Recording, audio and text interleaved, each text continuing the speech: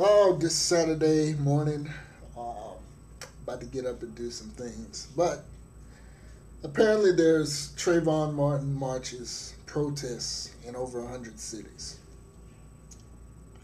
Folks, just go home. Just go home. It it's pointless. It really shows your inability to accept the verdict, and you're only making yourself look foolish.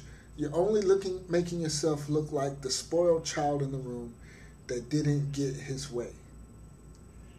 And this is what I see with a lot of these protesters. You know, what is your goal? What is your goal? You got to ask yourself when you protest. That needs to be an initiative, and there's got to be action, okay? And there's got to be result. What is the result you want to happen? If it's peace, then you need to get, then black people need to march every damn day. Because somebody last night, some black man, some black male, some black teen died last night at the hands of another black male or black adult or black teen. That's fact. Where's the protest for those individuals?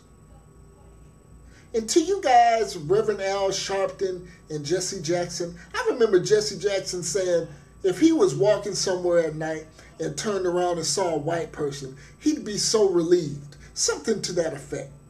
Now he's grandstanding. Now he's capitalizing off race baiting, off a bunch of ignorant black people in America who want to make this case into race, who can't fathom the idea that somebody was just so concerned about their community, that being George Zimmerman, and he saw someone who was roaming around, which Trayvon Martin didn't go straight home, which he should have, and he questioned him. Trayvon Martin got aggressive, punched Zimmerman, got shot in the heart, the end.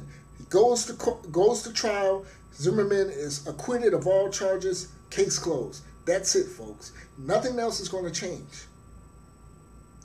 You're becoming the whiny children of America, black America.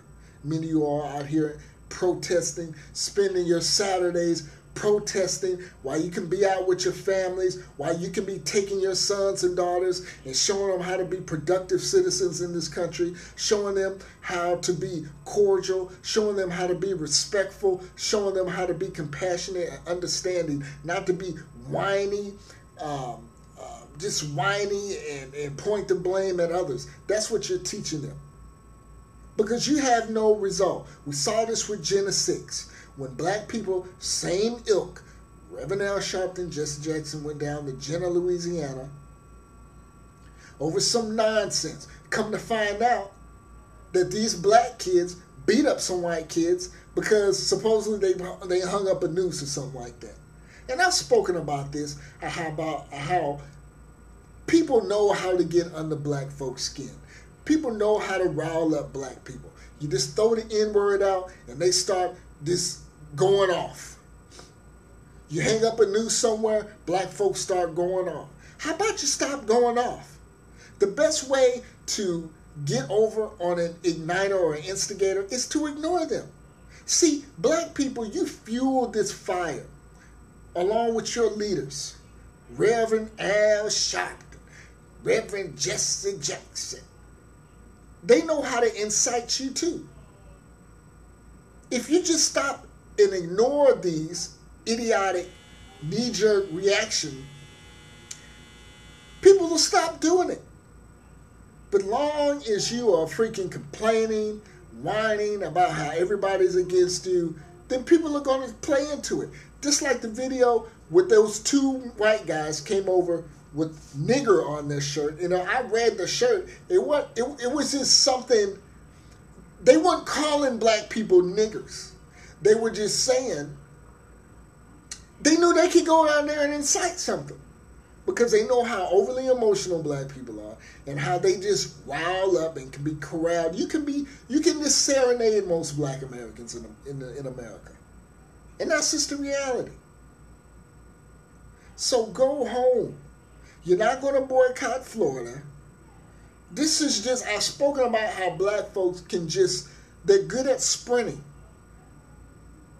They're good at sprinting. They come out the blocks, chest up, legs pumping. But after a while, they die out. And when you're not when you're not standing on a firm foundation, which most of these protesters are not, you give up. Because there's no real substance to what you're protesting about. There's no real substance. You're whining. You're whining about the justice system, which you think indiscriminately targets blacks. Listen, I'm not scared of white guys in hoods. Black folks have surpassed more than quadruple fold than any KKK has killed of black people in this country. 9,000 black men are killed every year in America at the hands of other black men. Go look it up. I'm not going to spoon feed you, so don't ask me for any type of reference or fact or statistic. We have this thing called Google nowadays, Bing. You can even go to Yahoo search and find these statistics. Go look it up.